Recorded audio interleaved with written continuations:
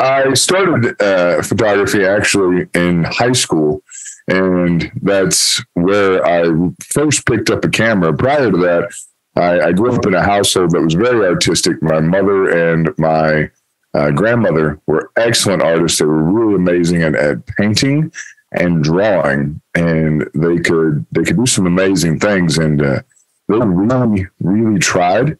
Bless them. They tried to get me to express some creativity through those mediums. And I did. I tried. I wanted to be good at it, but I was terrible. It was so bad. I could not do anything very well in that regard. So when I got to high school, I picked photography as an elective my freshman year.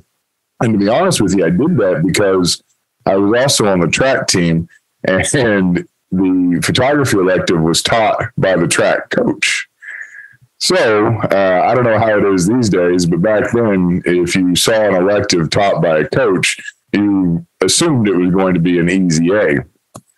Well, that was a bad assumption on my part, because not only was the track coach a great track coach, he was also an excellent photographer and very passionate about the subject of photography.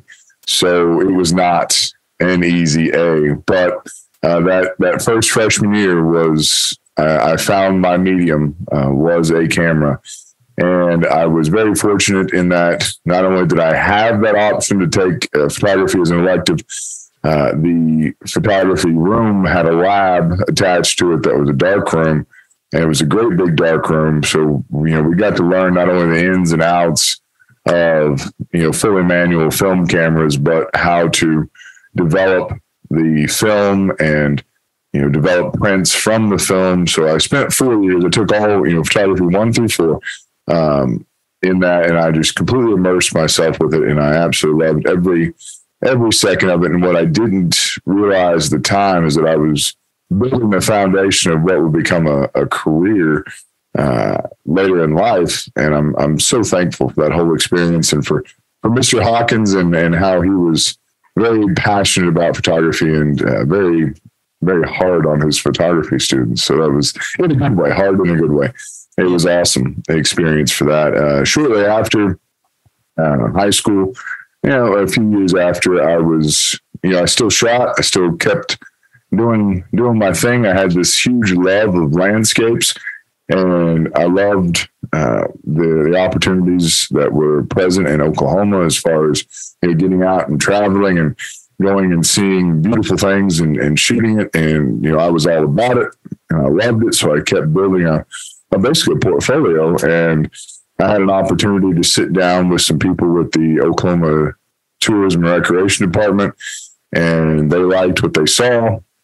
One thing led to another. I started shooting for them, and that's how I got my foot in the door in the professional world. And it's been a journey ever since. I've, since explored past the state lines of Oklahoma, and I fell in love with the night sky.